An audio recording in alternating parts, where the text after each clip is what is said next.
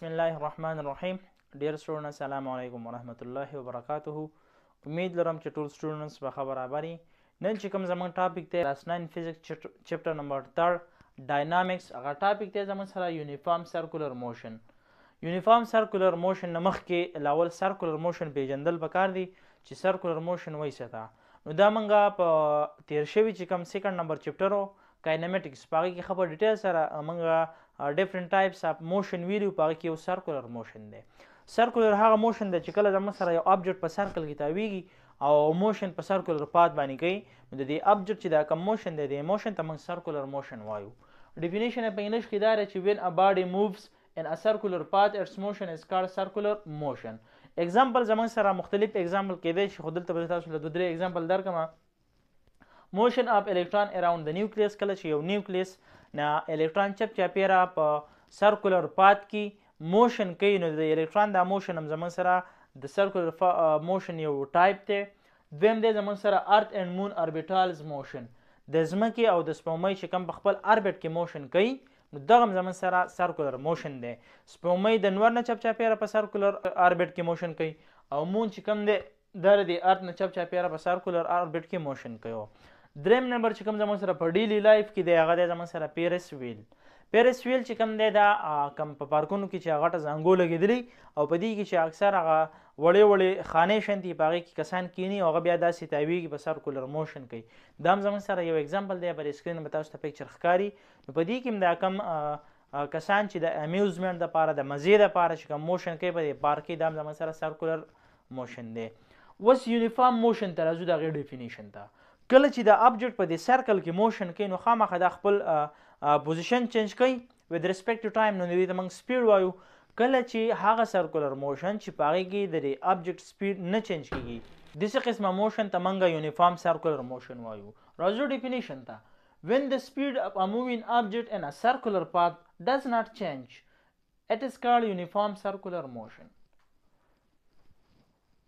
کله چې د آبجکټ اوس فرض کړئ یو آبجکټ دی، فرض کړه پیرس ویل موږ والو، دا چې په اوله کې سټارټېږي نو دا ډېر زیات سلو وي، بیا ورو ورو تیزیږي، نو د دې زموږ سره سپیډ چې کوم دی کانسټنټ نه پاتې کېږي یا چینج کېږي، نو دغه ته بیا موږ نان یونیفارم سرکولر موشن وایو. د سرکولر موشن سره ریلیټډ دا دوه ټرمز دی، یو دی زموږ سره سنټریپیټل اکسلریشن او بل دی سنټریپیټل فورس. سنټریپیټل اکسلریشن هم زموږ سره اکسلریشن دی، دا ډینوټ کېږي په اے سی باندې. موږ ویلو چې کله یو آبجکټ چې کوم دی دا په سرکل کې موشن کوي، نو د دې موشن ته موږ سرکولر موشن وایو. که فرض که موږ دغه موشن د هغې انالیسیس وکړو، نو که تاسو وګورئ فرض که دلته تاسو وګورئ زما سره دا یو آبجکټ دی، په دې پوزیشن باندې دی او دا پر سرکولر پات کې موشن کوي، صحیح ده. نو د دې آبجکټ چې کوم ویلاسټي دی، نو دا زموږ سره څه شی دی، دا ویلاسټي چې کوم دی دا ټینجنشل دی سرکل ته. نو دلته وګورئ دا ویلاسټي زموږ سره د سره ټینجنټ ټو د سرکل، دې سرکل ته ټینجنشل دی یا ټینجنټ د دې سره جوړوي. ټینجنټ زموږ سره هغه لاین دی چې وچ ټچ اونلی ون پوینټ اف د سرکل، هغه لاین چې هغه د سرکل نه صرف یو پوینټ ټچ کوي، دغه پوینټ ته یا دغه لاین ته موږ ټینجنټ وایو. فرض که دا آبجکټ موشن کوي، دلته راغی څه ټایم پس د دې ویلاسټي ډایرکشن به دې طرف ته شي، څه ټایم لږ په تېر شي نو بیا به زموږ سره د آبجکټ دلته راورسي، دلته د دې ویلاسټي کوم ډایرکشن چې دی بیا به ټینجنشلي، نو هغه داسې دی. دلته چې کوم دا آبجکټ څه ټایم پس دلته راورسي، نو بیا به د دې آبجکټ ویلاسټي چې کوم ده دې سایډ ته به شي، نو ایکچولي دا کوم آبجکټ چې دی نو دا په دې ډایرکشن کې موشن کوي، صحیح ده. د دې د سرکولر پات چې کوم دی دا زموږ سره کلاک وایز دی، د ستنو ګړۍ ده، د هغې ستنو ته چې تاسو وګورئ نو هغه هم په دې ډایرکشن کې موشن کوي. نو دې آبجکټ چې کله دې ځای ته راغی، نو د دې ویلاسټي دلته شوه، بیا چې واپس خپل ځای ته راغی نو بیا هغه پوزیشن. که تاسو دې سرکل ته وګورئ نو ترو اوټ چې کله د آبجکټ په دې سرکل کې موشن کوي، نو د دې دا کوم ډایرکشن چې دی نو دا کنټینیوسلی چینج کېږي، د دې د وجې نه په دې کې اکسلریشن پروډیوس کېږي، او دغه اکسلریشن ته موږ سنټریپیټل اکسلریشن وایو. او دا وګورئ د دې سنټریپیټل اکسلریشن ډایرکشن همیشه دې ویلاسټي ته پرپینډیکولر وي او دا زموږ سره ټوورډ سینټر وي. نو موږ داسې ویلی شو ډیفینیشن چې when a body is moving in a circular path its acceleration is called centripetal acceleration. کله چې یو آبجکټ په سرکل کې موشن کوي، د دغه آبجکټ چې کوم په دې ټایم کې اکسلریشن په دې کې پروډیوس کېږي، دغه اکسلریشن ته موږ سنټریپیټل اکسلریشن وایو. سنټریپیټل اکسلریشن چې کوم دی دا ډینوټ کېږي په اے سی باندې، او میتھمیټیکلی دا برابر دی د ماینس وی سکویر ډیوایډ بای آر. په دې ایکویشن کې دا ماینس ساین چې کوم دی دا موږ ته دا شو کوي چې AC is always directed toward the center of the circle. چې دا کوم AC دا سنټیمیټل اکسلریشن چې کوم دا دلته وګورئ ما هم د دې ډایرکشن داسې ټول د سنټر شو کړی دی دا به همیش زموږ سره د سرکل د سنټر ته ډایرکټډ وي. د دې اگزامپل به زه تاسو له درکړم فرض که ستا سره مچو غنده چې ورته موږ وایو پښتو کې زیات موږ به مخکې چې کله واړه ډېر به م استعمالولې یا تاسو چې کوم دی هم استعمالوئ یا نن سبا یو تھروینګ هیمر هم زموږ سره یو گیم دی چې په هغې کې یوه ګوله شانتې په رسۍ پسې تړلی او چې کوم کلاړي دی هغې تاوهي او بیا یې پرېږدي دا کومه دا ګوله نو دا د سرکل چې کله تاویږي نو دوی پر یو ټینجن کې موشن وکړي ټینجنشل موشن کوي. نو سیم اگزامپل په دې ټیم کې فرض که ستا سره یو دغه د سره دی تار او په دې تار پسې ته څه ابجکټ وتړی او داسې تاوهې نو په دې ټیم کې چې دا کوم موشن کوي دا زموږ سره کوم موشن دی سرکولر موشن دی او په دې ټیم کې چې په دې کې دا کوم اکسلریشن پروډیوس کیږي نو د دې ډایرکشن همیشه ستا د لاس ته دی ځکه چې ستا لاس سینټر دی او موږ داسې ویلی شو چې د دې دا ډایرکشن چې کوم دی نو دا زموږ سره په دې پړي کې دی ټوورډ ستا د لاس سره د سینټر دی. اوس که فرض کې دا ابجکټ ته مچو غنده داسې تاوی او دا یو دم ته پرې دی نو د دې دا کوم کمر چې دی نو دا به داسې نیغ نه ځي بلکې دا به داسې جنشل ځي او موشن به کوي. تاسو خو دلته سنټریپیټل اکسلریشن وپېژندو چې هغه برابر دی AC is equal to minus v square divided by r.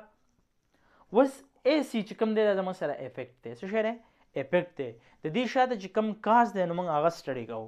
په فزیکس کې موږ دوه فینامینازیات وایو چې یو زموږ سره کازي او یو زموږ سره افیکټ یا فینامینای. د افیکټ چې کوم اثر دی نو د موشن چې کوم دی یا د اکسلریشن چې کوم دی دا زموږ سره اثر دی.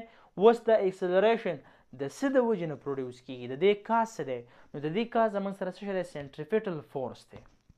اوس سنټریپیټل فورس موږ داسې ډیفینیشن کولی شو چې هغه فورس چې هغه موږ ته سنټریپیټل اکسلریشن پروډیوس کوي یا هغه فورس چې هغه د ابجکټ په دې سرکل کې په موشن باندې مجبوره کوي چې ته لازم په دې سرکولر پات باندې یا په دې سرکولر چې کوم آربټ دی په دې کې خپل موشن جاری ساته.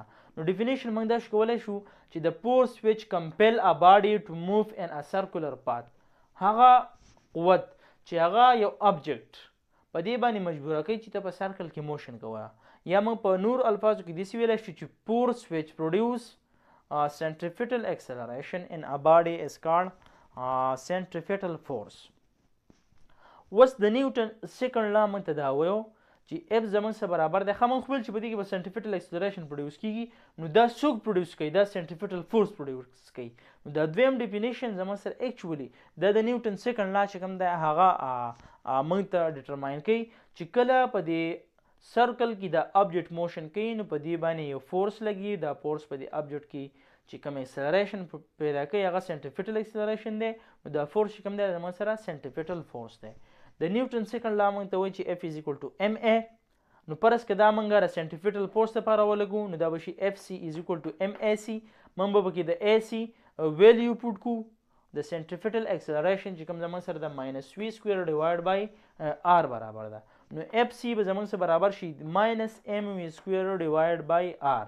اوس دلته دا ماینس ساین هم زموږ سره دا شو کوي چې زموږ څه به سنټریپیټل اکسلریشن او د سنټریپیټل فورس چې کوم ډایرکشن دی هغه به سیم وي او هغه به ټوورډ د سینټر وي او د آر چې کوم دی نو دا موږ ته ریډیس اف د سرکل ښیي چې کوم زموږ سره د دې ابجکټ نه د سرکل د سینټر پورې کومه لار ده یا ریډیس اف د سرکل چې دی دا موږ ته دا شو کوي.